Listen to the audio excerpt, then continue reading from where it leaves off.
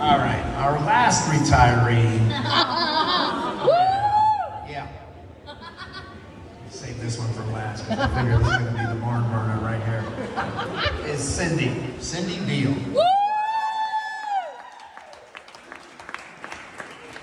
I have worked with Cindy on rep council and during negotiations and always appreciated her contributions to the union. Thank you for your service, Cindy. Thank you.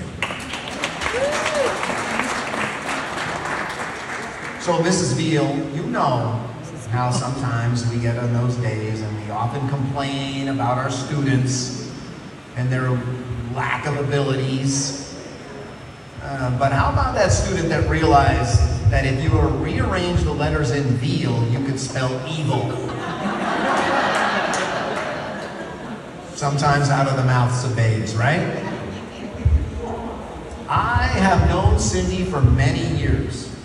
But we became full-time teachers around the same time, although she was a substitute for quite a few years before I got here.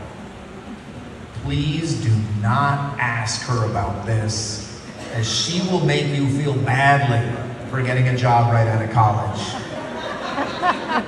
She'll tell you how many years she had to suffer being a substitute. How many years, Cindy? 7. There you go, 7. I'm sure you've all heard that story hundreds of times.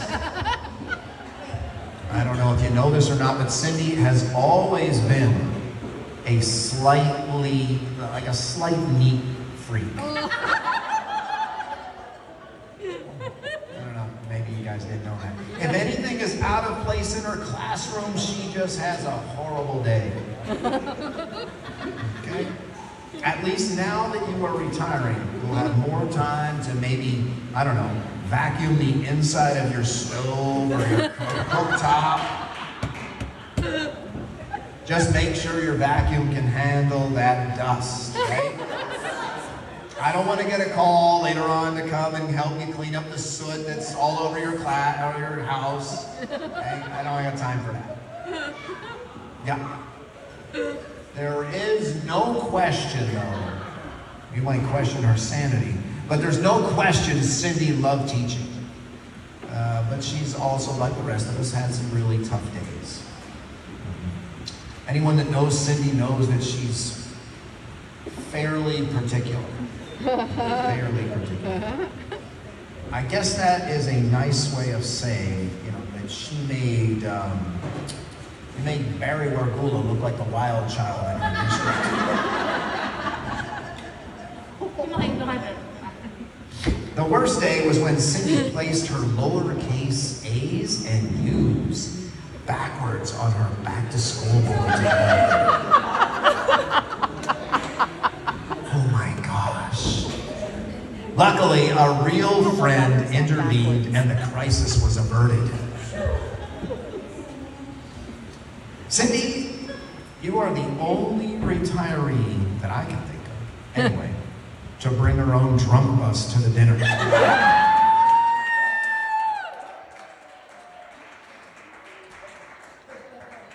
She has the most tables reserved. This is kind of like your own private party, isn't it?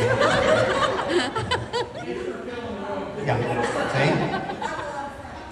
Yeah, I heard. Speaking of parties, what's a guy got to do to get invited to this Friday curriculum club when you run out of your house? Yeah.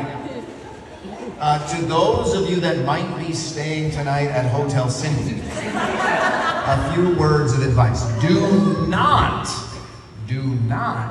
use the towels that are in the bathroom. Those are for display only.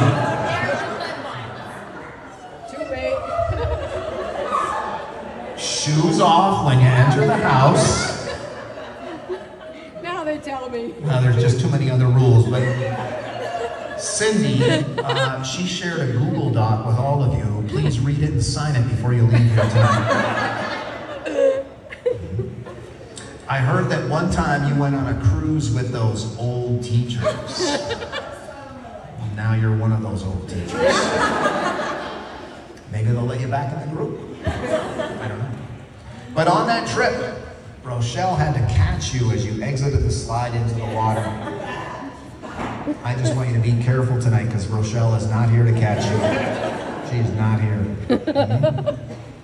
Cindy also had a tradition or habit of letting the kids take their shoes off. You still do that? What is wrong with you?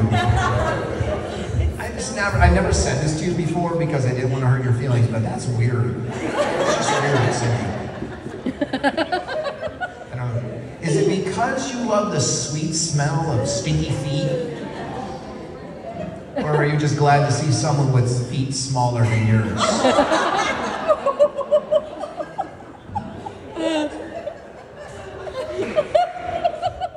I was able to find out the real reason that Cindy is retiring. Mm-hmm. It's really because, sometimes people think it's age, it's the benefit, it's all that, she's tired of teaching. No, it's because Levi Strauss is discontinuing the jean jacket. There's not going to be any more jean jackets made. She's got to go. She said that's it. Yup. Yep. Speaking of fashion, Cindy, that's an awful nice dress that you're wearing. Whoa. Yeah. I heard you had a chauffeur to go get it. So you could just say yes to the dress. I've heard that she doesn't say no to much. Oh my God. Who told him all this stuff? Is it just something with police officers? Because if it is, Oh my God! Oh my God! Oh my God!